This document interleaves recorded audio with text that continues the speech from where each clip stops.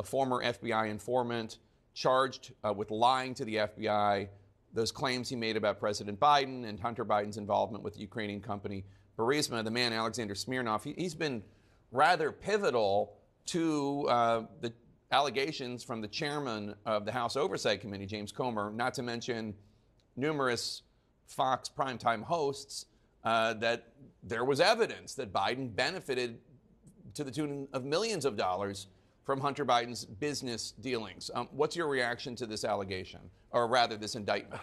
Well, Jake, I'm not at all surprised. I mean, whatever my Republican friends build impeachment inquiries on, or whatever they build this sort of edifice of MAGA outrage on, eventually turns out not to be true, including, as you pointed out, the whole underpinning of the president should be impeached thing turns out to be, largely resting on lies. Now, I wish I could say that that's going to make a real difference here, because what we know is that you can impeach somebody without any crimes, without any misdemeanors, right? Because we just saw the impeachment of Secretary Mayorkas.